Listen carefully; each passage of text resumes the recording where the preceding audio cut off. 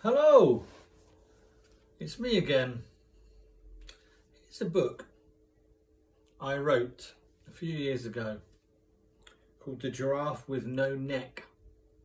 I'm going to read you some of the book and I may finish it off another time, or I may leave you to finish reading it yourself. It's still available from Amazon, so feel free to purchase a copy for your children, for your grandkids. I'm very proud of it. I'm going to be working on other books, and I'm also going to be doing short stories on here as well. So, The Giraffe with No Neck. I shall start. Little Charlie awoke with a big grin on his cute little face. "Mummy," he shouted, "I can't wait for today, when we visit the zoo in town." "Well, you will just have to be patient. It's still early and Mummy has jobs to do in the house before we go. And your big sister isn't helping much, sat on her iPad playing games." "I know, Mum. I don't mind waiting. It will be too busy going early anyway. It's only the 4th week of opening."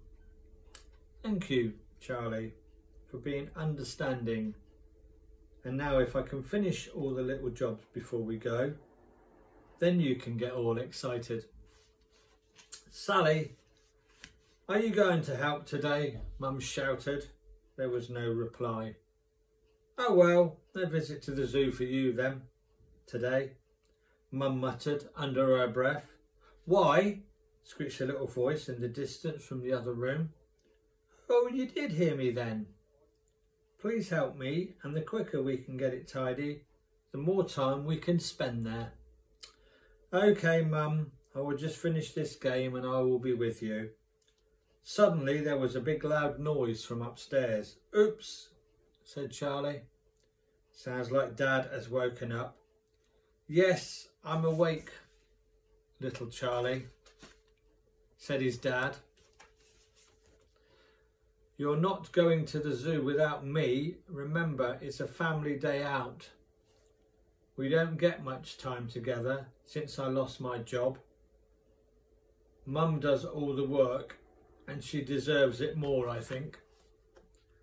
At that moment, Charlie jumped up and down, all excited, and shouted, "To the zoo, to the zoo. We go with all the family." Charlie was a good little lad who always loved Mum, Dad and his sister together. Bless his soul. Most of his friends either lived with Mum or Dad, but not together. Little Charlie had written 10:30 a.m. Saturday, June the 24th, 2017 in his calendar and his school book, so he could remember to write about his trip to the new zoo. His smile was getting wider and wider across his face. It was 10:25 and Mum and sister were still cleaning and tidying stuff away. Dad was putting on his coat, ready, and 5 minutes seems like hours. "Right," shouted Mum from the kitchen. "Get ready, coats and everything you're taking with you. Camera, phone, notebooks and pads, etc. And please, little Charlie and Sally, I don't want any arguing in the car. Otherwise..." There was a long silence.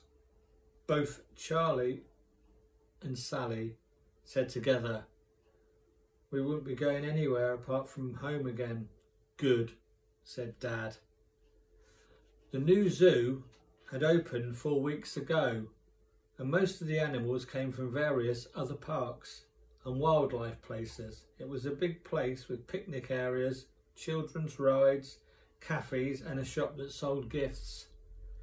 As they reached the entrance, it was a slow drive in, bumper to bumper cars, with coach squeezed up the side. The looks on all their faces was of sheer excitement. Even Dad was looking like a Cheshire cat. They parked the car and walked up to the entrance to pay. It was a special price, £20 for a family of 4.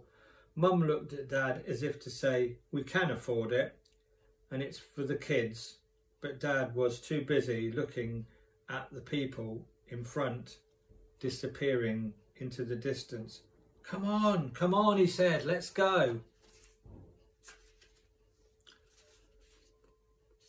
They ventured into the zoo to see animals and creatures from all over the world, but Charlie had noticed something in the distance.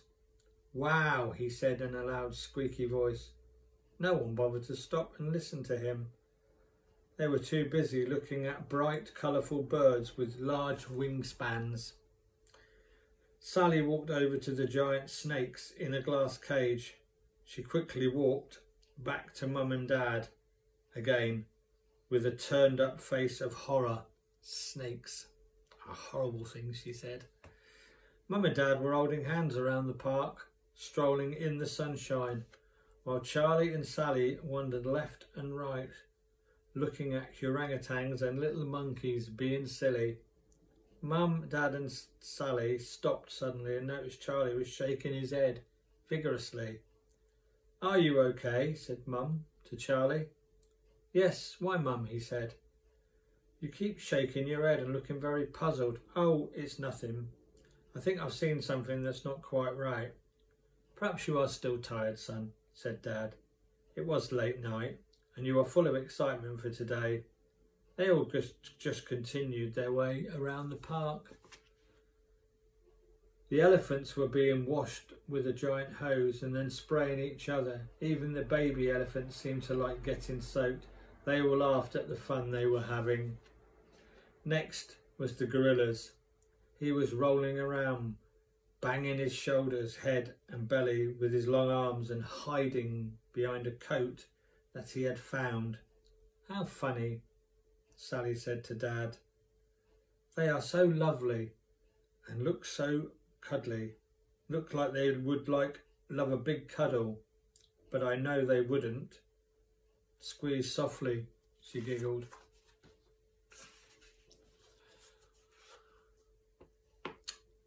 Are you okay, Charlie? Said Dad. Come over here and look at the big ape, son. He's funny. They watched the antics he was getting up to for about 10 minutes. Right, time to find a sunny place to sit and eat, said Mum. Hooray, shouted the other 2, 3. Mum had made some lovely crusty rolls. There was cheese and pickle and jam. For Charlie, corned beef and tomato sauce, as it was his favourite. There was a flask of tea for Mum and Dad and 2 soft drinks for Sally and Charlie. What and where shall we venture to now? Said Dad. Lions and giraffes, yelled both children. Hang on, said Mum. One at a time, please. Sally shouted, lions, and off they went, still eating the remains of their chocolate bar. Mum, will we be going to see the giraffes today? Said Charlie. Yes, all in good time. Charlie's little face lit up again. That's part of the story. I may finish it in story form on here, or maybe you could purchase a copy of the book from Amazon. Thank you for listening.